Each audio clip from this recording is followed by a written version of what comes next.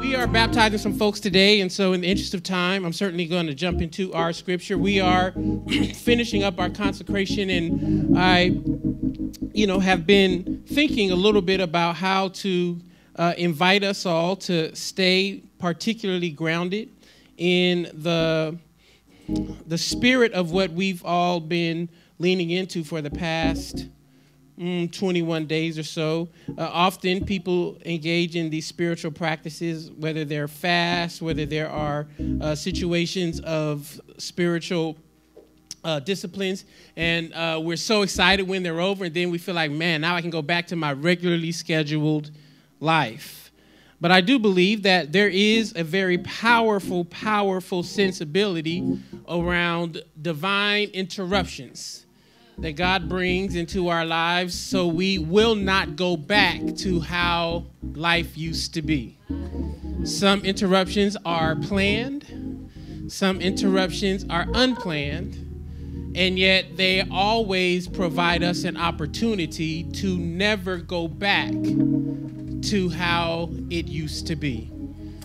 The pandemic was such an interruption. I don't know if I would call it a divine interruption, but I certainly can say that it has forced us all to reimagine a new way of life. 9/11 was an interruption. Many of us who are old enough remember the world before 9/11, when you could walk through an airport and not have to go through any kind of checks. You can literally wait at the gate for your loved ones to get off the plane. Amen. You didn't have to wait at the baggage claim or be harassed by a police officer while you're waiting on the curb to pick folk up.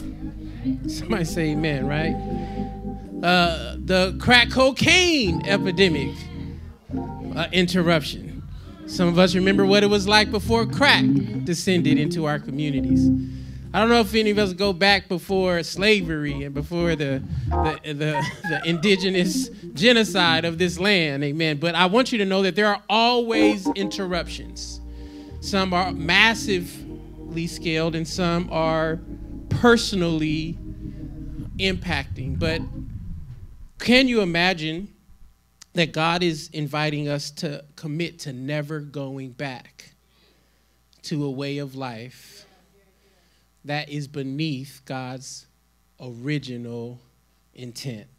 And that is what I hope we gather from this passage in the book of Isaiah, chapter 58. We went over this passage a little bit with our leaders yesterday, and as I was preparing for the leadership meeting, this passage came into my spirit, and it just wouldn't leave even after we left. And so we're going to spend a few moments here inviting us to think a little bit about how we won't go back to a former or a inferior way of life. Scripture, verse number 1, Isaiah chapter 58. This passage is likely written during the time in which the children of Israel were literally experiencing exile. They were experiencing a way of life under the bondage of their perpetual enemy, an empire called Babylon.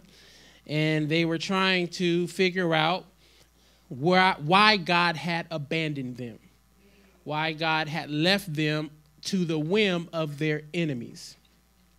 And so they began to engage in their own spiritual disciplines of fasting and consecration, and things did not change the way they thought they would. And so the prophet is speaking to the people, helping them to get language and understanding about why the world was not changing in the way they had thought, and perhaps what kind of life should a consecration catalyze in the life of we who are attempting to follow the way of God. And so this is the backdrop: a people in exile, a people engaging in the practices of spiritual renewal, and the reality that life is not changing. I don't know if anybody can resonate with that, right? Because how many know that many of us, we have been shaped to have a transactional relationship with God? It's like, God, if I give you this, if I do this, then I'm going to automatically get this in return. But the reality is that God is not a hustler. You can't bargain with God. Amen. Sometimes you just got to do what is asked of us and appreciate, as we'll talk about in the sermon, that the reward is in the obedience. Isaiah 58, shout it aloud, the prophet is saying. Do not hold back. Raise your voice like a trumpet. Declare to my people their rebellion, and to the descendants of Jacob their sins. The prophet says, for day after day they seek me out, speaking on behalf of God, and they seem eager to know my ways. They seem eager to know my ways as if they were a nation that does what is right and has not forsaken the commands of its God.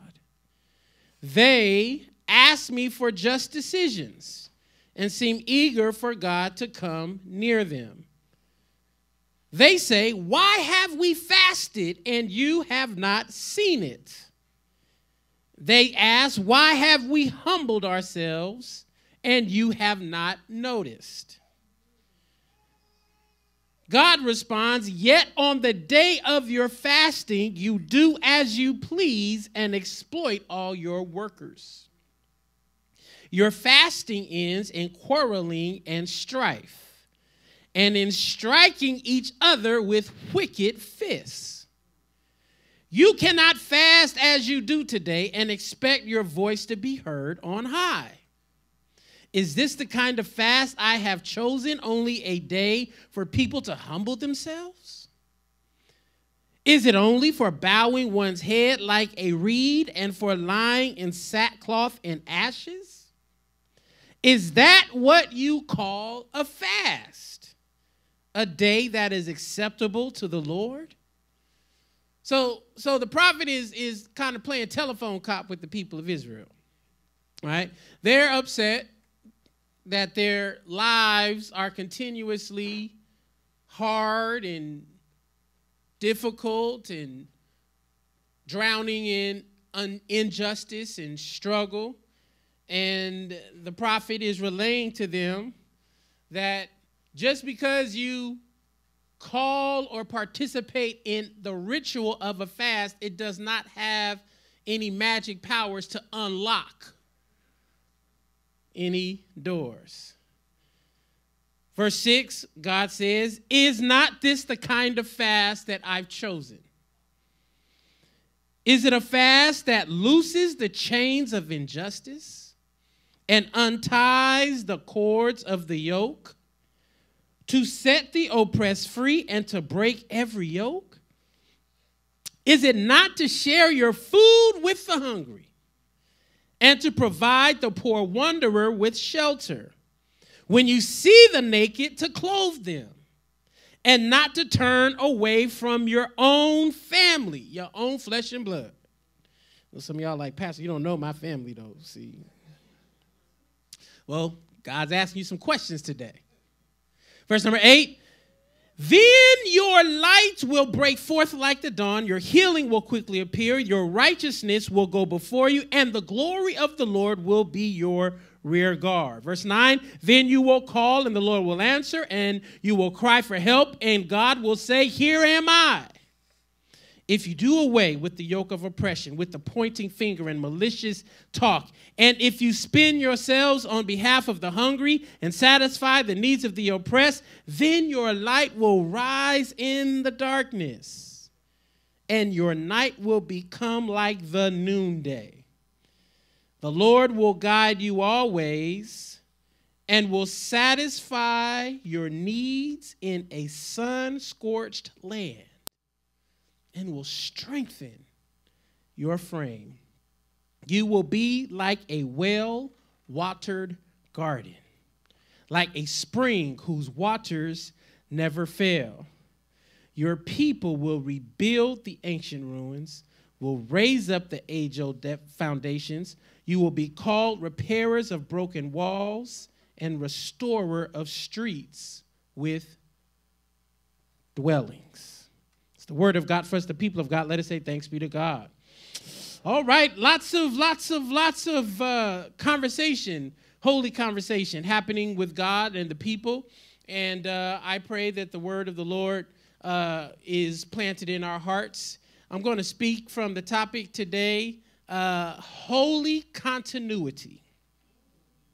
Holy continuity. Bow your heads and let's pray. God, we thank you for the words of God that has been read. For us, the people of God, we ask you to hide these words in our heart so we will not sin against you, and please send your anointing that makes preaching and teaching easy. May it rest on me and the hearers of your word, and we'll say thank you, God. In Jesus' name we pray. Let the people of the way say amen. Come on. Pat yourself on the chest and say, I got to keep it holy today. I got to keep it holy. I got to keep it holy. Got to keep it holy. Now, we talked about a couple Sundays ago, or maybe it was last Sunday, that to be holy is not about perfection. It is not about you necessarily never making a mistake. To be holy from a biblical point of view is really about being set apart for the particular uses of God. To be holy, particularly in the biblical text, was God's instructions to a people to make sure that the things that are being used for sacred purposes are not defamed by being used in everyday life. That's why they built a temple and a tabernacle, not because people did not gather outside the context of the temple or the tabernacle, but the temple, the tabernacle was the place where if we gathered here, we knew God would meet us. They had priests and they had singers, and they even used animals to sacrifice, not because there was something special about the human beings, something special about the sacrifice, but it was about the purposes being particularly set apart so it would not be defamed by being used for everyday things. I want you to understand, beloved, that, we're in the new year, obviously, and we're almost out of the first month, and everybody always comes to a new year with a new revelation, a new sense of purpose. We all have these ideas and these aspirations. Some people call them resolutions, and we're making a commitment that I will not have the same kind of year I had in 2023. And so we go through all of this kind of hand-wringing and vision boarding, and even in church, we tell the Lord, I promise I'm not going, Lord, if you just, thank you for bringing me through that last year, I'm not going back. Anybody told the Lord that already yet this year? I'm not going back, amen, right? And I don't want you to go back. Praise God. Yes, move forward. But part of what I believe is so important for us to fully acknowledge and appreciate that there are practices that require our engagement to build a new set of habits, holy habits, if you will. Habits that ensure that you do not get caught up in things that cause you to be defamed,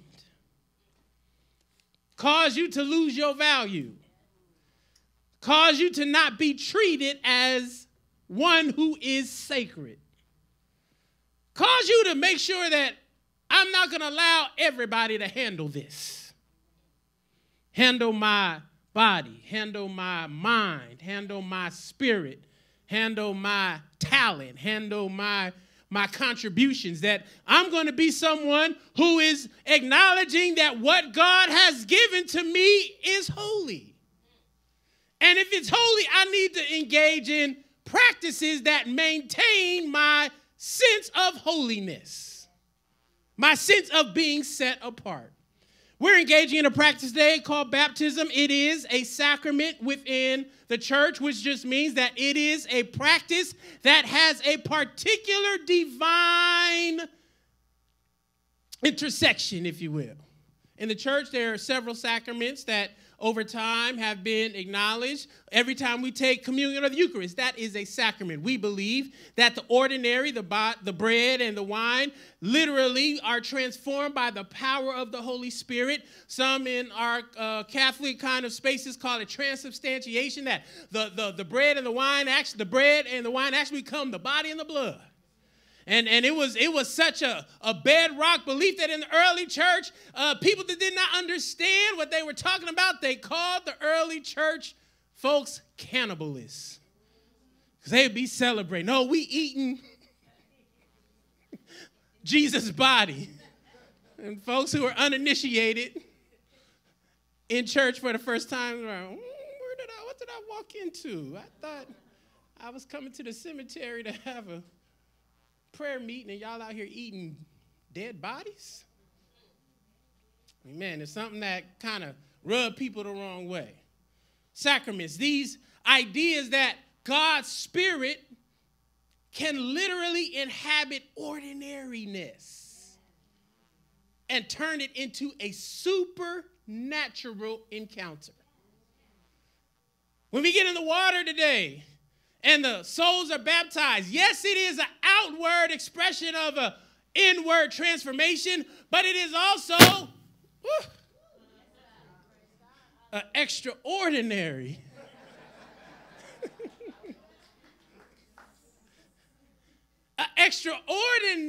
expression that the Spirit troubles the water. And it enacts a miraculous change. In the old church, we sing a song that says, a wonderful change has come over me. It says, I looked at my hands, and they looked new. I looked at my feet, and they did too. Changed my mind, changed my heart, changed my soul. That to follow Jesus ought to enact an extraordinary change. And so my question for so many of us then is, how can we engage in a consecration? An action that is intended to continue to cause our consciousness to be catalyzed and elevated, that we are engaging in holy actions. And yet, all the way through the consecration, we participate in unholy things. Now, of course, whenever you're in church and you start talking about holy and unholy, everybody goes to the vices that they don't struggle with, or maybe you do, and they feel all guilty about it. But in the text, you don't notice the text talking about your personal piety alone. It certainly talks about our ability to have healthy, wholesome, mutual relationships. For at the end of the day, I do believe that is what politics should be about. It should be about the way we structure society so every human being is treated holy. Hello, somebody. Like you are treated as a sacred gift from the Most High. After all, it is the Most High who created us. And yet, we can participate in practices that are at their core intended to bring us into a more faithful posture before God, and yet all the way through the practices, as the audience in the text are being accused of, continue to literally engage in unholy practice. It makes me think about the complicity of the church and how we are often so religious in our actions, but yes, not Christ-like in our behaviors.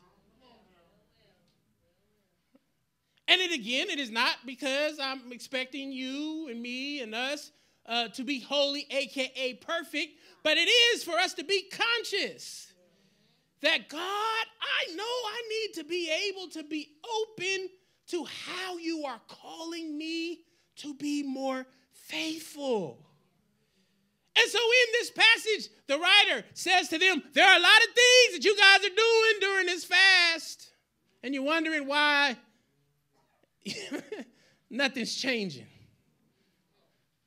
Wouldn't it be something to start doing a practice and nothing else in your life changes? Oh, I'm fasting, but I'm still fighting. Oh, I'm fasting, but I'm still cheating. Oh, I'm fasting, but I'm still stealing. Oh, I'm fasting, but I'm still an oppressor.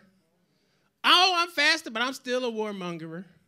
Oh, I'm fasting, but I'm still taking advantage of the vulnerable around me. And then you have the nerve to come ask God, so God, while I'm fasting, why is nothing changing? Seems like the one thing missing among many in the fast is self-awareness. That perhaps our practices must also compel us to engage in a certain kind of behavioral shift. And so when I talk about holy continuity, I know the fast is, we're going to wind the fast down sometime today. Some of us are going to end right after service and go run down the street and get a hamburger because your body's just craving some meat. Somebody say amen. Some of you going to wait till midnight because you sanctified. Amen. Some of y'all going to wait till the morning because you just tongue-talking, demon-slaying, walking on water kind of follower of Jesus. I'm not going to tell you when I'm going to end. I'm just going to let you. Just gonna let your imagination run wild. But once you stop fasting, I hope that your holy continuity is sustained. I hope that we think about what must we do in order, as we fall back into some dietary practices, that the actual ethical lives we live remain holy. And so from this text, I got 10 things that the scripture says that you and I probably should keep doing if we're going to have holy continuity. If you fast, if you get baptized, if you take communion, if you engage in any of the sacraments, if you're just a follower of Jesus, this text gives us a whole laundry list of things we ought to keep doing. It's going to give you 10. I'm not going to, be too long-winded on all 10 of them, because then I got another 10 things I want you to think about. All right, so I'm going to be a short-winded black preacher today. Sort of, kind of, amen. 10 things the scripture says that you ought to ensure you do to maintain holy continuity. First, don't be self-righteous.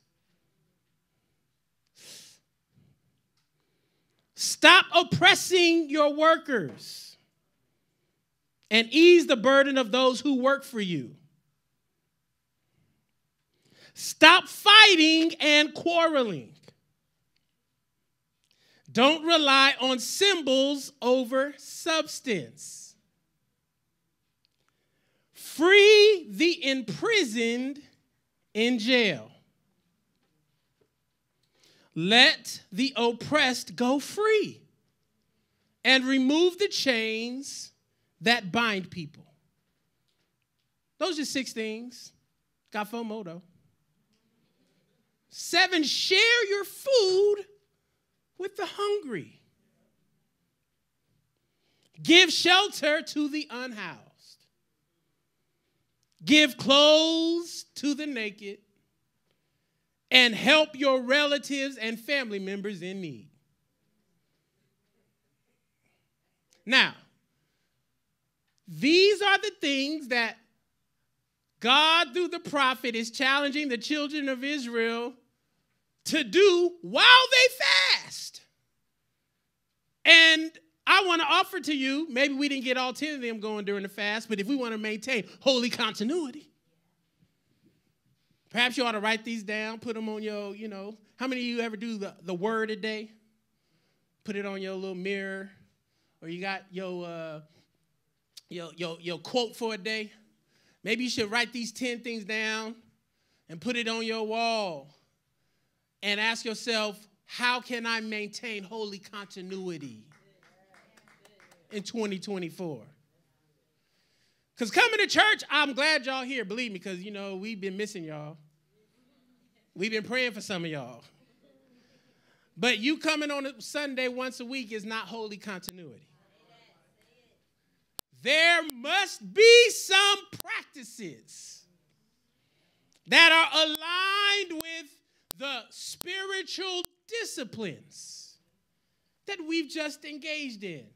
I want to invite you to think, what kind of lifestyle must I adopt where I can be so sensitive to how I treat people that I will not be an agent in someone else's oppression and be silent about it? Now, all of us and many of us are complicit. We see the great example of that right now in the way our military is playing all across the world, whether it's in Israel, Palestine, whether it's in Ukraine, the ways in which we are staying out of tragedies that we ought to perhaps weigh in on, since we seem to like to be the police of the world.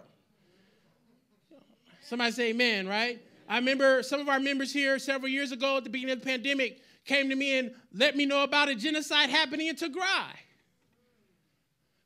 That Ethiopia and a small community within Tigray were literally being wiped out of the country and pushed across the Sudanese border.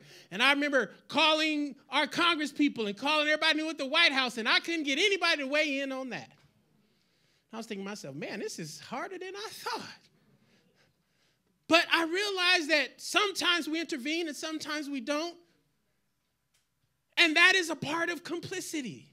When you have the power to do good and do not do it,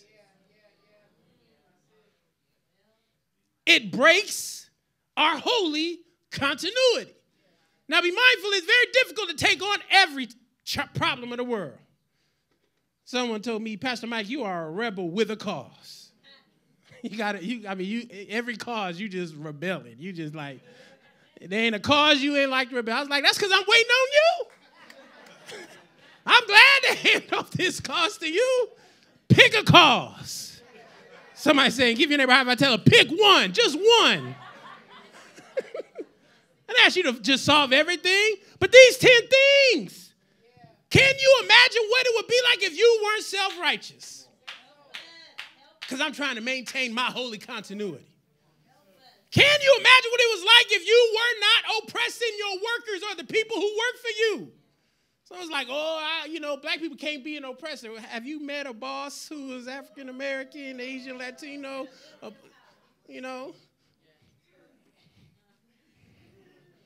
First time they got some power and they don't know how to act.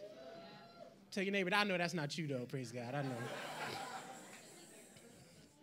How can you maintain your holy continuity and not be someone out here fighting? Striking people with your fists. How do you not rely on symbols over substance? How many know there's a lot of performative activities happening in the name of justice and spirituality and Christianity and intellectualism and a lot of performative symbolic efforts, but when you go down to the substance of the thing, it is light. It is fluffy like cotton candy. Holy continuity. And so my question for some of us today is, what behaviors must you continue to achieve as a life set apart for God's special purposes in the world? How must you shift some of your behaviors and practices to maintain holy continuity? Now, I do believe that if obedience is the reward, beloved, then there are things that should emerge from your and our obedience, our efforts, not as a transaction, but as a natural growth. How many of you know that if you eat too much sugar, it will accumulate pounds. The devil didn't give you them pounds. Somebody say amen.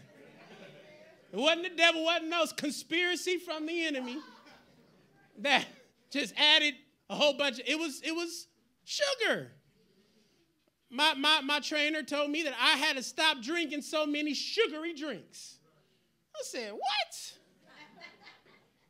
Then he showed me the label on the drink, and cranberry, I like cranberry grape. It's better than soda. That's what I said. It's better than soda. Do I get, brother, get any credit? 47 grams of sugar. I said, the devil is in my cran grape drink. just possessed it, amen. Just no amount of exorcism. I guess you could buy the diet version, and then it goes down to maybe 6 or something. But the more I drank it, it was good. I realized that it was very difficult for me to drop needed pounds.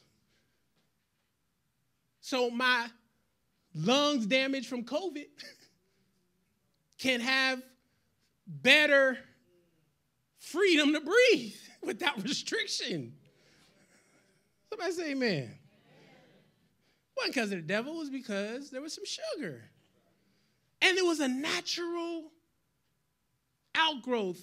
The less sugary drinks I drank, the easier pounds fell off my body.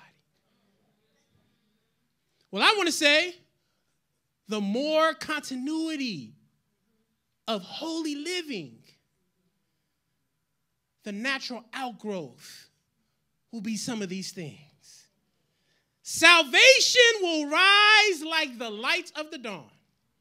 How many of you know that science teaches us that there's a certain rhythm of life?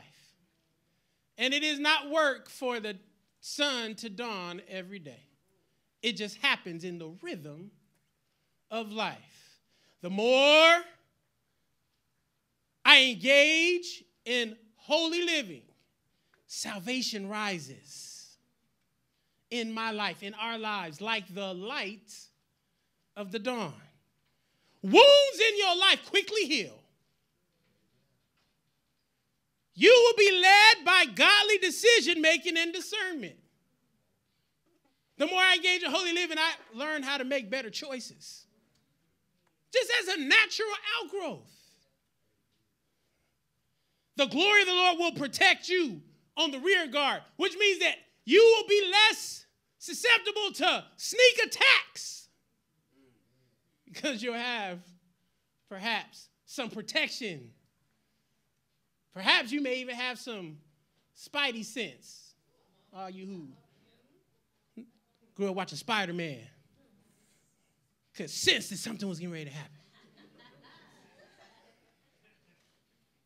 The more continuity of holy living you have, you can literally be more protected. Because why? Your senses aren't burdened down and cluttered by all the lack of continuity.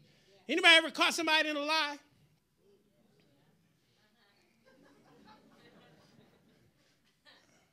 I was going to ask a different way, but I know y'all wouldn't be honest at church on a Sunday in the presence of the Lord. Where you told a lie, and you couldn't keep up with your lie, and you continue to get tripped up in your lie. And it became so burdensome that you just finally broke down and just told the truth. Hello, somebody. How many know when your life is not consistent, you get tripped up in your deception? And you can't have continuity if you are drowning in deception. So holy living, a life set apart for God's purposes, means that I'm going to major in the truth. And I got to remind you that God rarely gives us all the truth at the same time. because you can't handle all the truth. But most of you can't even handle a little bit of the truth. So God give you a little bit of truth in doses. Just a little dose till you can conquer that truth. That's why you should never be content in the place where you're in. Because you don't have all the truth. You got a dose of it. And you're struggling to embrace that. It's a dose of truth that you're a piece of work. Mm-hmm. That you have some malice in your heart towards certain people. That if push come to shove, you will take them out before you. Hello, somebody. A dose of truth.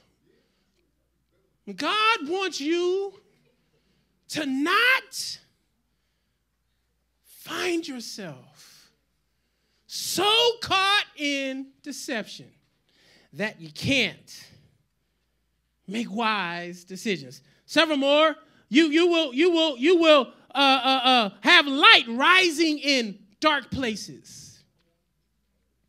My prayer for some of us is that we will be the light. Gloom will become like midday. Anybody ever been in a gloomy situation? In this era, I will call that depression, emotional distress, mental anguish. That following the ways of God should expose us to our gloom becoming like midday. We're going to talk about mental health in a couple months. And I do believe that every follower of Jesus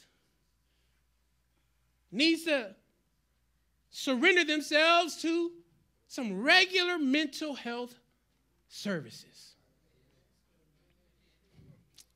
I'm just telling you, life's too hard for you just to be out here trying to figure it out. You go get your teeth worked on. You go get your body checked out. You go get your hair did. Get it lined up. You do all this regularly. Why not take care of your mind? Oh, I can't afford it. Guess what? Here at The Way, we got 10 free therapy sessions a month for members of The Way.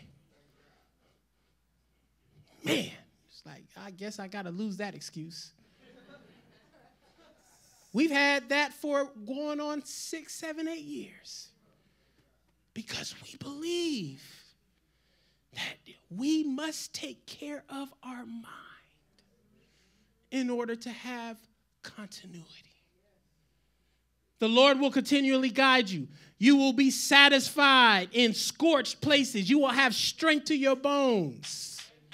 You will be like a watered garden and a spring of water whose waters don't fail. These are things that you can expect to happen. Just like the sun comes up without your effort. When you live a holy life that has continuity, you can expect these things in the course of your life. So I've given you 10 things that I want to invite you to think about. God, how can I lean into these 10 things as our 21-day consecration ends?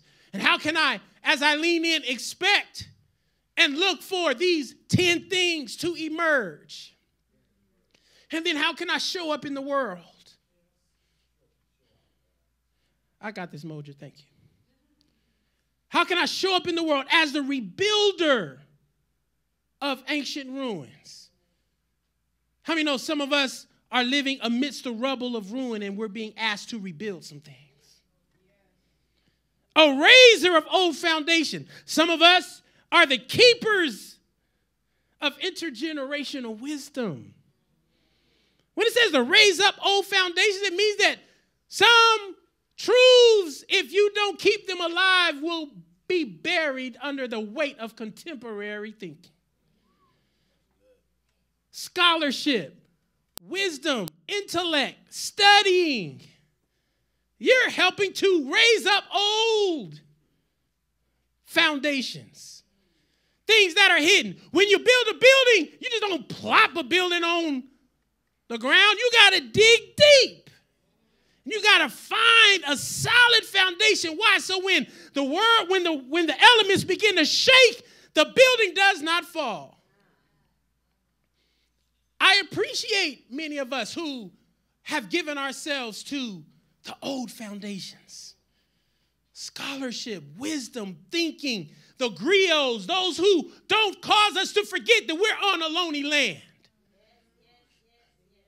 Why should we not forget that? So we don't go to somebody else's land and take it and forget that, Lord have mercy, I'm an imperialist just like the people I'm fighting. Repairer of the breach. What relational bridges need repairing? The breach is the walls. How many know there are gaps in some of our relationships, some of our communities, some of our lives, and God is calling us to stand in the gap. And finally, restorer of the streets. This is my favorite one, just because I like the way it's worded. Of course, we do a lot of work in the streets. But can you imagine what it would be like if we were committed to restoring the streets? The neighborhoods in which we lived. That we just didn't want to keep our house safe. We wanted to keep the streets safe. We wanted to keep neighborhoods and cities. That we were a catalyst for that. All of this is what I want to invite us to think about as we move from the 21-day fast, 21-day consecration. Is there space in our lives for holy continuity? Not just go, oh, I'm glad we done. Man, I'm done with the Daniel fast. Now I can go back to the way life was before. I mean, do what you must, but is there a continuity that you can maintain? I told the leaders yesterday that when I was at UC Davis and I was trying to be there as an engineering major, they didn't want to go to class. I flunked out, just so you know. That don't work, so don't try that.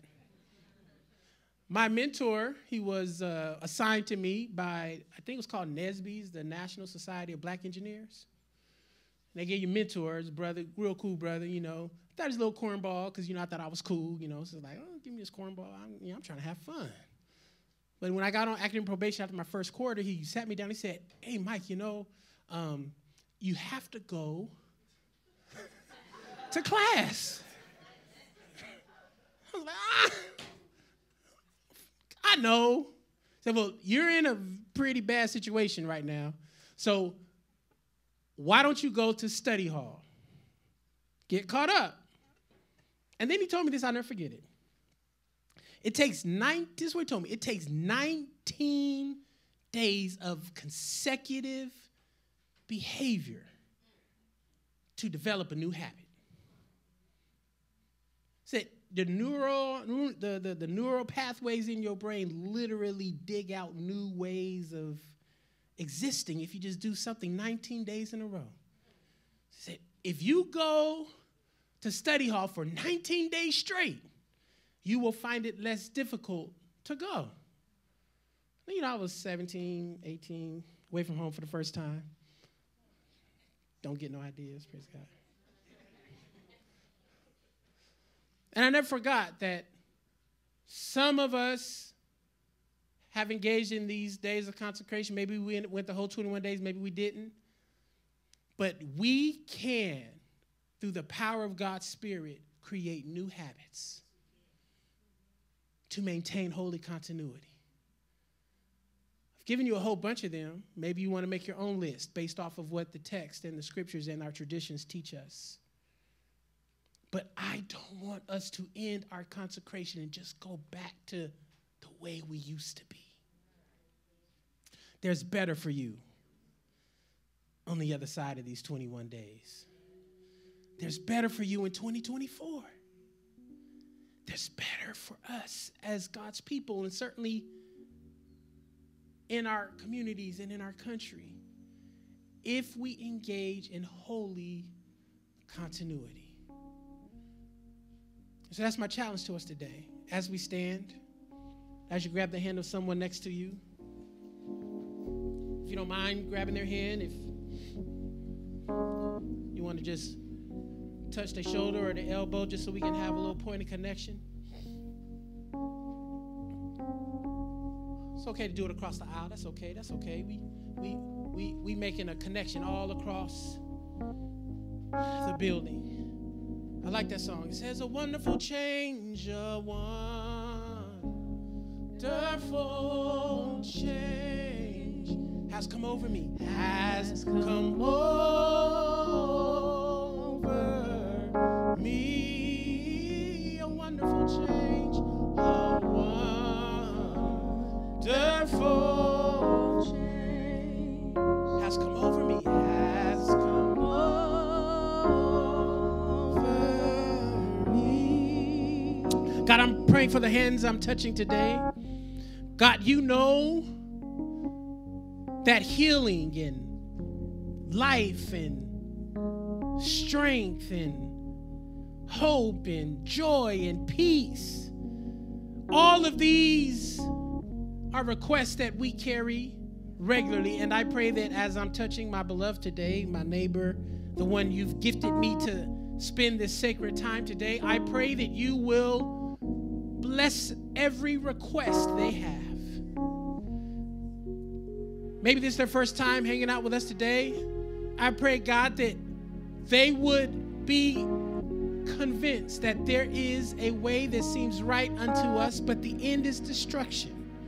But there is a way of life that you've invited us into, a way where we depend on the power of your Spirit to help us embrace salvation as it is presented to us, to acknowledge that we can have healthy, whole relationships interpersonally, communally, politically, globally. God, we need not be consistently bogged down by the impulses and the threats of war and death and violence and abuse and harm.